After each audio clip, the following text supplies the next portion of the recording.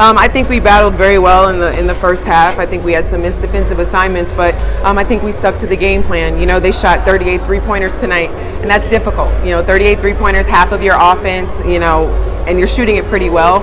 We don't make baskets, and that's their transition for them. So overall, though, the totality of the season, it's been an extremely emotional season for our team.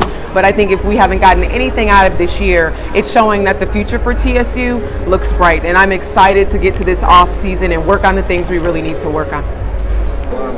Yeah, I mean, everybody knows it's no secret that's what Belmont does, and so I think we stuck to that. But again, we got some ticky-tack fouls there, and some people had to sit. Some young bodies had to come in, and we didn't execute the scout as well as I thought we should have.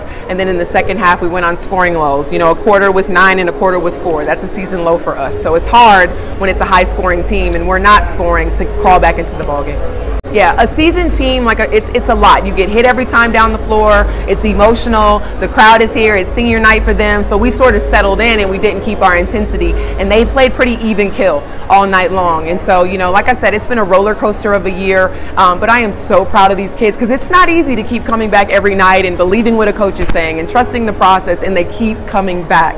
So if this is any indication of what we got in the tank, I think there's more to come. Team in general? Well, I think anywhere you go, recruit and retain, I think is very important. Our job is to graduate student athletes, and we've got Maxine Beer graduating this year. We have a redshirt who will be a 5th year next year, Lauren Elliott, who's graduating this year.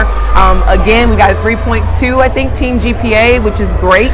But what I have learned is obviously you need to be balanced across the board. And we had some deficiencies this year, and we fill those deficiencies for next season. So I think we'll be extremely competitive. More importantly, I think we'll be very athletic moving forward.